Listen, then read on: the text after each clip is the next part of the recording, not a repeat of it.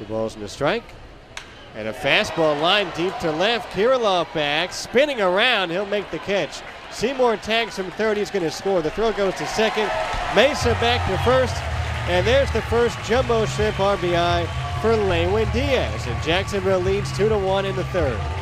It's a big lead over on first. The pitch is lined down the right field line to the corner. It is fair, banging up against the wall.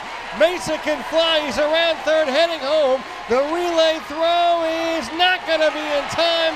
Mahan goes to second, an RBI double, and it's 3-1 jumbo shrimp in the third. 2-2. Change up, line up the middle, through into center, base hit. Mahan around third, heading for the plate. Kerrigan's throw is way up the line. Dunan heads to second. The throw there sails into center field, and Jacksonville leads 4-1 here in the third. RBI single for Joe Dunan.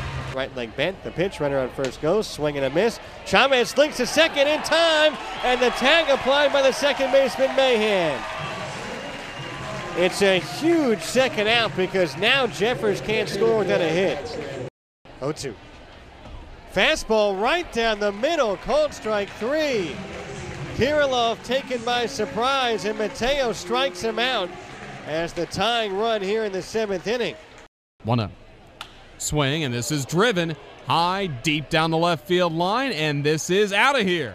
Ryan Jeffers with a 2-run homer directly down the left field line. He's gotten the Wahoos back to within a run. It's now a 4-3 jumbo shrimp lead in the top of the 8th after the 2-run bomb by Jeffers, his second homer of the series.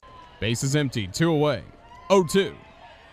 Swing and a high drive. Deep in the air left center. Victor Mesa back to the warning track. Right at the wall. He makes the catch, and this ball game is over.